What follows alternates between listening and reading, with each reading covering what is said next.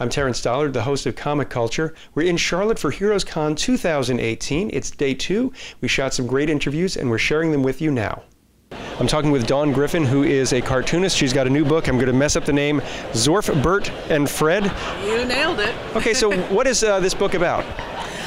So the whole series is about two aliens that come to Earth disguised as dogs. And they're here to study humanity, but really they just make fun of us. And so what inspires this kind of book? Because it's a fun concept. Everyone loves sci-fi. Everyone loves dogs. And putting the two together just seems like something that's going to be a hit. Yeah, I mean, I think it's just inspired by the fact that I think myself and I think a lot of people feel as though they're aliens on their own planet sometimes. And humanity is very complex and we're all very kind of weird in our own way, though desperately trying to be normal.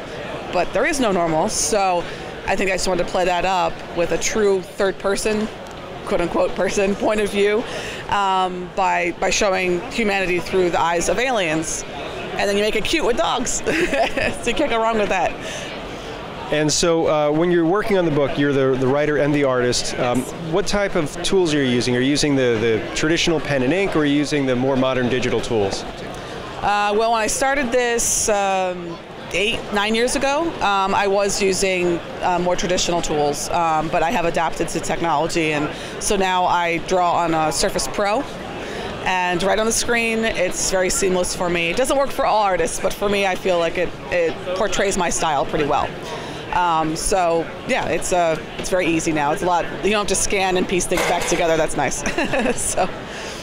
So when you're working on these books, what's the end goal? I mean, obviously, it's to get them into people's hands. So how do you do that?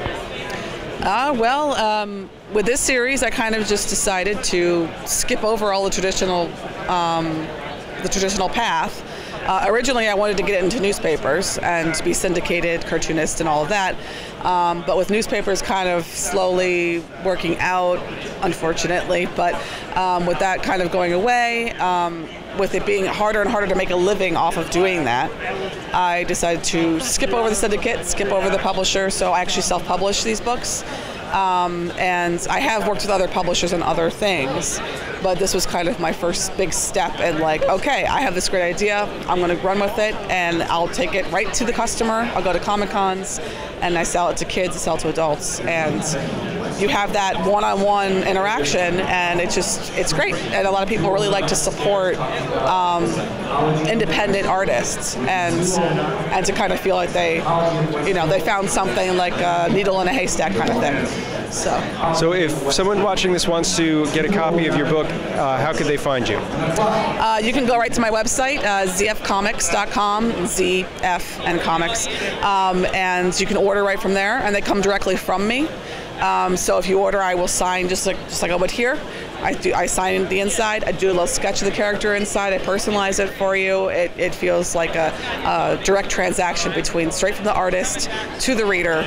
And often, especially with kids that love to draw too, I'll get emails where they're drawing my characters, doing little things, and it just makes my day. And it's really cool with the internet, with self-publishing, that you can skip over the middleman and just have that direct interaction with your audience.